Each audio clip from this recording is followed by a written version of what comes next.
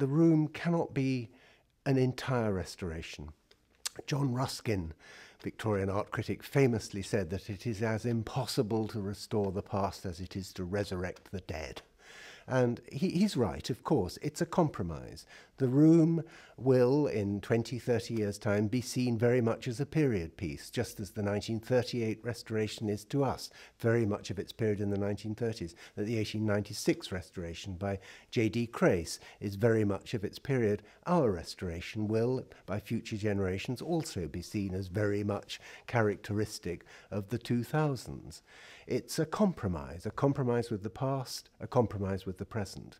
We've had to retain, for instance, the frames that were made by Charles Bielefeld in the 1850s during the municipal restoration, because the original frames were removed in 1847 and are today at Buckingham Palace used to frame mirrors and pictures. The original parts are the crestings, which were made by Fricker and Henderson in 1823 and are incomparably splendid. We did consider replacing these with a facsimile of the original frame, which was very interesting because it had a lattice motif and you could actually see the silk underneath it. But we decided to keep the Bielefeld papier-mâché, firstly because it's quite interesting historically.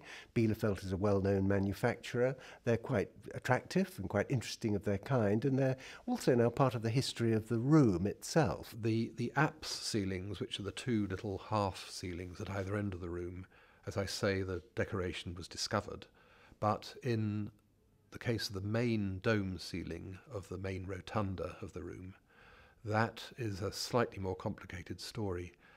The present appearance of it is of a painted sky with a large star motif in the centre acting as the rose from the central chandelier. But we know that Robert Jones's decoration had dragons painted on the ceiling and light radiating from them across a painted sky full of Chinese mythological figures. Jones's description for the ceiling decoration was that it was symbolical of light, as he put it.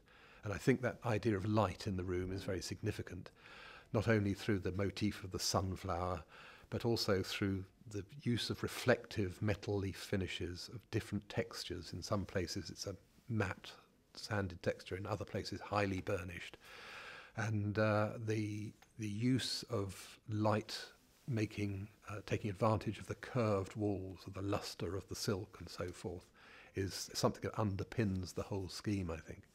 Unfortunately, the Jones dragons disappeared probably around about 1864 during a Victorian phase of restoration. I say unfortunately, there was restoration of very good quality, but it did mean the Jones sky disappeared, and we only have some rather indistinct drawings to show what it looked like.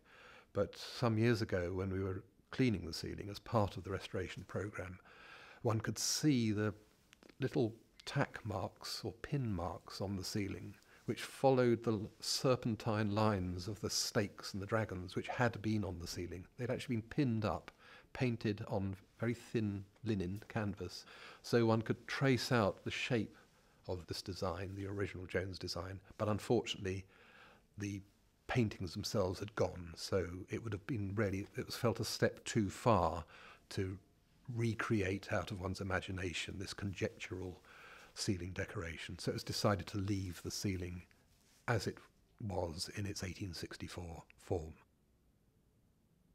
The great missing element in the room is this sensational chimney-piece with ormolu by Samuel Parker, which must have been one of the most splendid ever made in this country.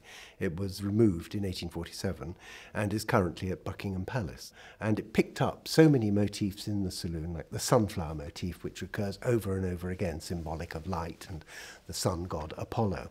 One day we might replicate it, but what we've done is had a photograph made, printed onto canvas, so that it gives visitors some idea of the splendour of the original chimneypiece. Other elements in the room that aren't quite right are the architraves around the doors. Those are also largely papier-mâché and largely made by Bielefeld. Those were all removed in the clearances. The dado is the original one. It was returned by Queen Mary in the 1930s, and that has been put back. But interestingly, underneath it, there's a J.D. Crace dado from 1896, which is quite interesting because it's sort of based on the Robert Jones one. Also missing is the chandelier made by Perry and Company, 1817, 1818, which was for many years thought to have been lost. But we now know, in fact, it's in the Crimson Drawing Room at Windsor Castle. The chandeliers in the saloon at the moment are made up from old chandeliers and were sort of put together in the 1920s. They're fine, but they're not the original chandelier, which still survives and is at Windsor Castle. So it is a whole series of compromises because, as I said earlier, it is impossible really to completely restore a room that has had so many changes in its lifetime.